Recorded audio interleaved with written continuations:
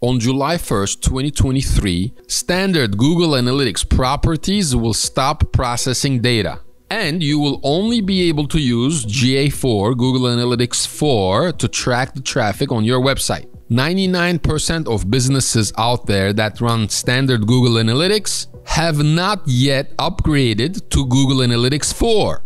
So, if you do not act now, you will lose your Google Analytics data on July 1st. Here is the process to upgrade to GA4. You will have to upgrade or migrate all of your conversion data from standard Google Analytics to GA4. You will need to upgrade and update your Google Tag Manager based on what kind of system you might be running. It could be WordPress, it could be Shopify, it could be BigCommerce, it could be Magento. Specific tracking code on your site might need to be updated to upgrade you to GA4. And all of this conversion data and upgrades need to be tested to make sure that your GA4 runs in an efficient manner. If you have not yet started this process, you are late. Click the link below and contact us and we can help you with this upgrade.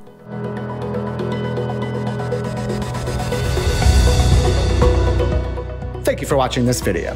Be sure to hit the subscribe button for more videos on e-commerce, custom development, marketing, and much more.